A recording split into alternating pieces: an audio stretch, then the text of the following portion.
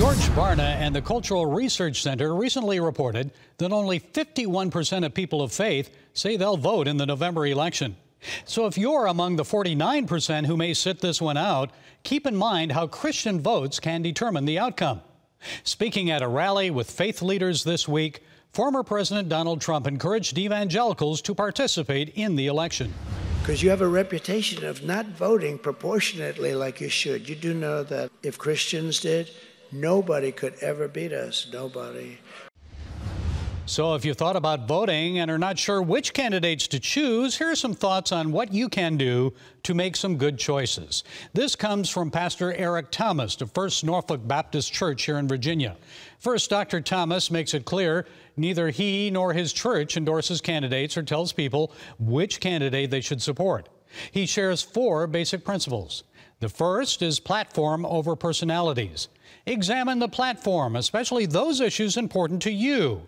Where do the candidates stand? Secondly, look at character. The character of the candidates leading us matters. Thirdly, look for the greater good rather than the lesser evil.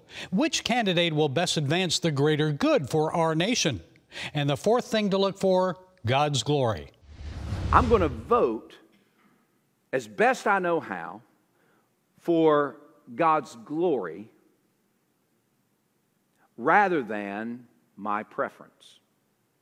We are citizens of the kingdom of God, first and foremost. And I'm an American second, or third or fourth. I don't know. Now, people might say that's unpatriotic. I say it's the most patriotic thing you can be as a follower of Jesus. When asked, I always encourage people to vote for godly and righteous leaders. And how will you know that? Well, the Bible says in Matthew chapter 7, verse 20, by their fruits you will know them. So let's go out and look for fruit bearers when we vote, and may God's will be done. That's it today from the Global Lane. Until next time, be blessed.